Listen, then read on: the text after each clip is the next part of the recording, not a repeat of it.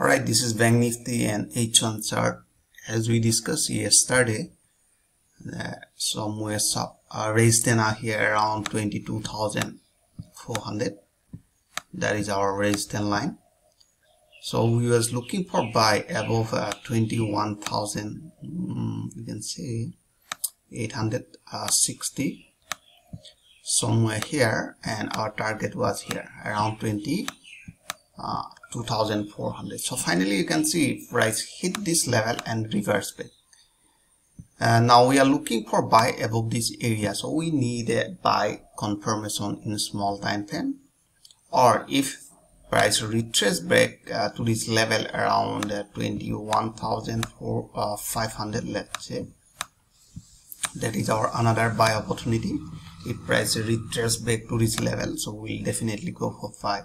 And the last somewhere here, buy opportunity. First we have seen here, that is our buy opportunity. So we need a confirmation in a small time frame, like let's see in a 15 minute.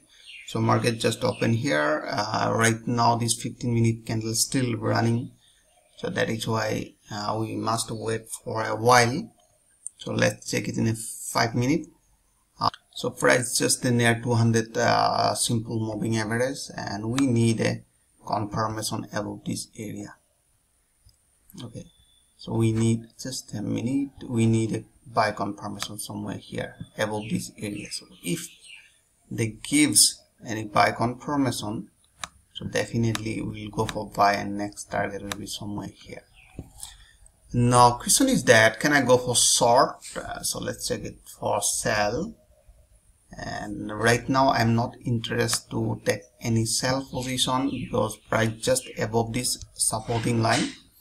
This is the supporting line. Price still running above supporting line, so we need a breakout, and at that time some moving average will be here like that, and we need a pullback again.